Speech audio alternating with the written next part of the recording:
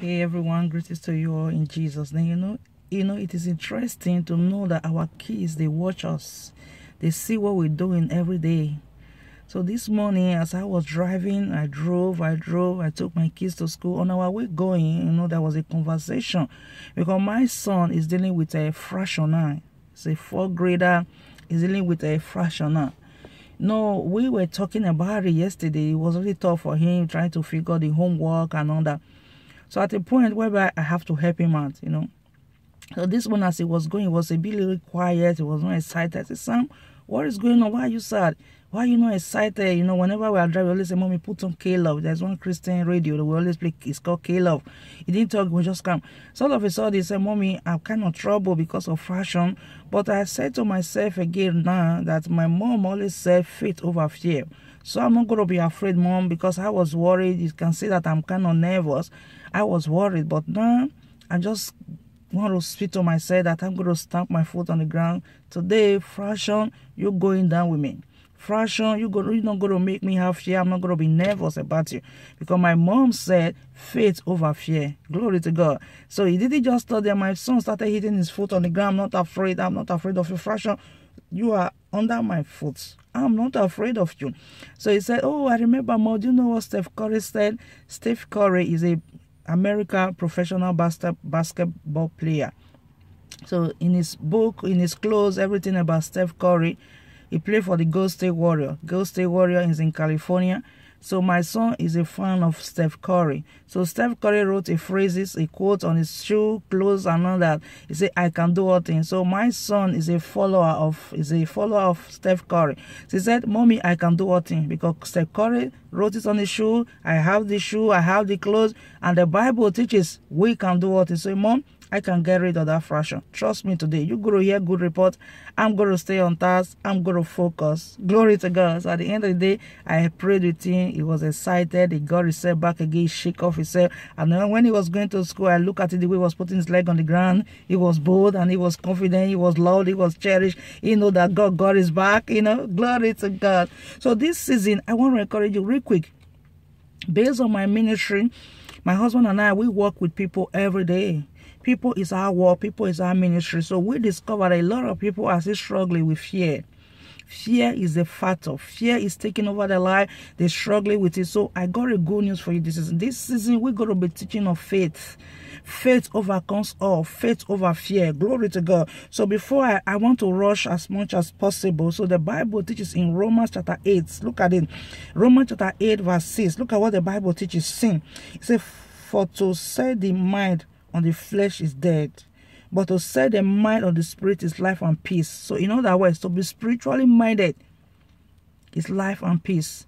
The carnal mind is death, is pain, is suicide, is frustration, is thinking, anxiety, and worry, and thinking of overdose. That is the carnal mind. The carnal mind will tell you, you got to go under the truck now. Why not just face the truck and die? It is about time you take your life. That is the carnal mind speaking. But the Bible is saying that in Romans chapter 8 verse 6, it says to be spiritually minded is life. In other words, you say, but to set the mind on the spirit, set your mind on the spirit, that gives you peace, that gives you life. Glory to God. So that is the mind, living in the spirit, behaving like Jesus, doing the word of God, meditating on the word of God, reciting the word of God every day. See, he said the way God sees him. She sees herself the way God sees her because her mind is spirit, it's not carnal. The carnal mind is complete death. Is a death, is the pain. I can go on and on. When you live in a carnal mind, you go to hate yourself. You go to cry all day. You go to sit down in that couch and think. You go to sit under your bed and cry and shed tears. You go nowhere. But if you learn to live in the spirit, you will definitely overcome anxiety, pain, thinking. You feel that you pray, your prayer is not being answered. When you live in the spirit, you believe that you already received. And you have it. That is faith. Faith is what you believe.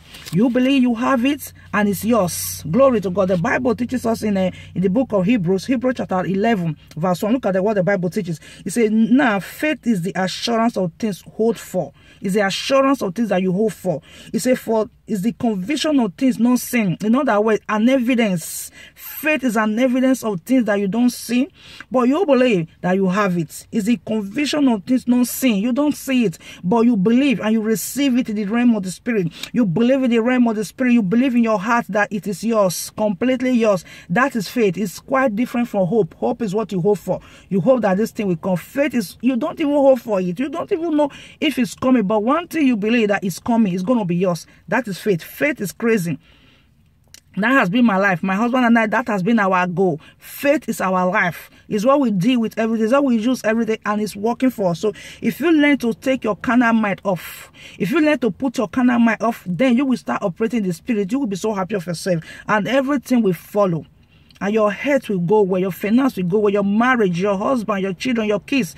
You will be so happy of yourself because you're now operating in the realm of the spirit, not the carnal mind. And I pray for you the grace to operate in the spirit is resting upon you now in Jesus' name. Faith is the assurance of things hoped for. Assurance that you believe, that you receive, you have it. It is yours. You hold it in the realm of the spirit. Faith is conviction. In other words, an evidence of things not seen. You don't even see, but you have an evidence in your heart that is yours, and you will definitely receive it. So this season, we're going to be dealing with faith over fear. Anywhere you go, you're driving on your car, you're on your way to school, you're on your way to your job, your daily tasks, you have to be saying the faith over fear. I don't know that thing that you're afraid of, because fear is a torment. I don't know that thing that you are afraid of. Fear is a great torment. Look at what the Bible also encourages us. You know, when we live in the spirit, automatically we behave like Jesus. We see things the way Jesus sees it. We see ourselves the way God sees us. Glory to God. The natural food is the physical. When we eat natural food, that is the physical being. When we live in the natural, we see the things so hard, so tough. I'm not going to get out of this pain. I'm not going to succeed in this marriage. My marriage is going under divorce. I'm going to commit suicide. I'm going to die. I'm not going to succeed it. This pain is too much. I cannot continue living my marriage like this. My marriage is full of pain. I cannot take it anymore. I'm packing out. I'm packing out today. No. Faith sees that all is well.